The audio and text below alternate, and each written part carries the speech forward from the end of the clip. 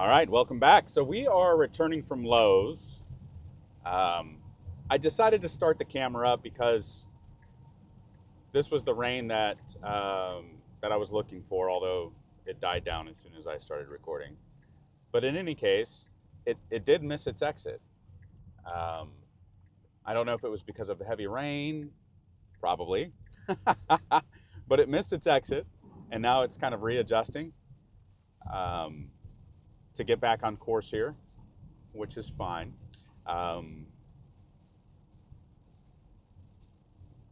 Other than missing the turn, it still seems to handle the condition just fine. This was so much more exciting before I pushed record. But anyway, bear with me. We've got a short drive here. Yield to oncoming traffic. We do have oncoming traffic, and now we don't. How about that? Another perfect execution. We'll be taking a right up here. Oh, I've got low battery. That's fine. I wonder if it'll continue recording. That's fine.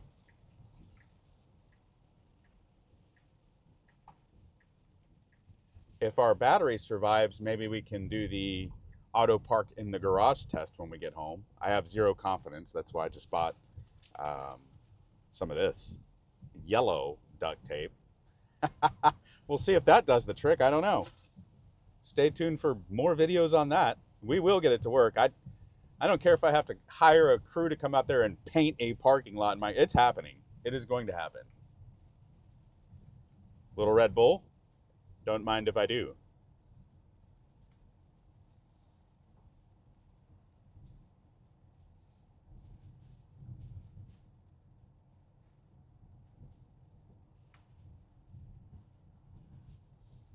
Got it.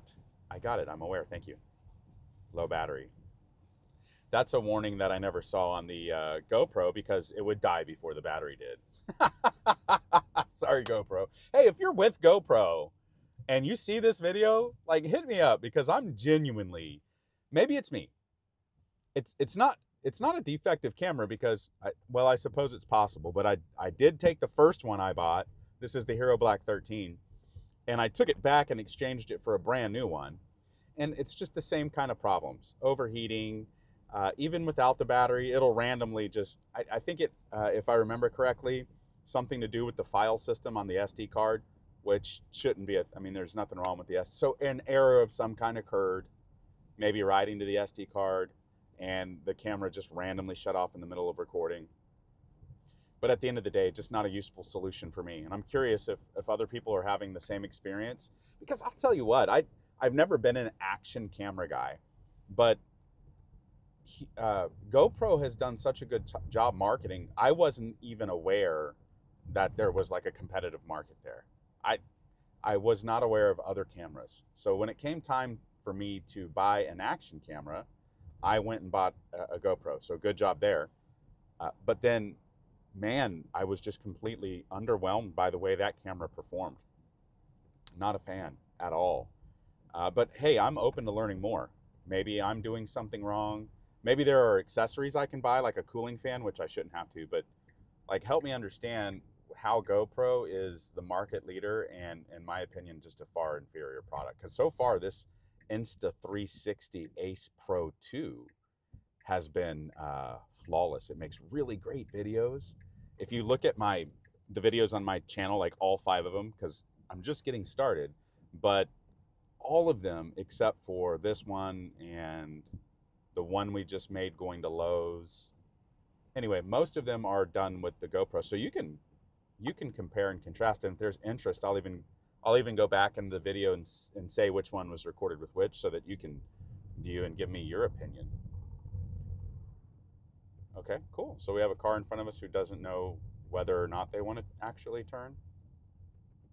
And they do. Fantastic. But hey, the good news is the Tesla was like, cool, we'll just deal with it. And it did. All right, so we're pulling into the neighborhood here. I'm going to take control because the Tesla does not know how to go behind my house the way that I want it to. If you know how to do that, let me know. That's my true, the place I want it to go is in the garage, which is behind the house. And it doesn't do that. It likes to take me to the front of the house. Anyway, so we're going to roll up in the alley here, and we're testing two things right now. One is, did my MyQ error get resolved? I think it may have, because when I closed it, it seemed to clear whatever situation it had. So maybe we'll get to demonstrate how MyQ works when I get home. And then the second thing we're looking for is, will the Tesla pick up the parking lines in the garage and AutoPark in the garage? We'll see. So I'm not seeing MyQ yet. There it is, and it's going to work. So I've got it set to 20 feet, I think, and we're going to stop right here and back up, and it should open it once we get up a little closer to it, which is just another one of those really cool things that you didn't know you would appreciate your car doing for you. So I just heard the chime, and look at it. There it goes. So it automatically opens the garage door. And as we pull in here, will it see the parking spot? No, no, no, no, nope, it's not going to see it. And that's fine. I will solve for that, I promise. But the good news is, and I mentioned this in another video, the lines still help me a lot. Like I don't have to really think about it. I just know to line it up. I know that based on where they are, I'm not going to hit my mirror on the wall. I'm not going to hit my wife's beautiful car, although not as good as a Tesla. I know where I'm backing up. I know I can get out. Everything just works really well. So it's not a terrible solution. In any case, that's going to conclude our awesome rainy drive. Thanks for tuning in, and have a great day.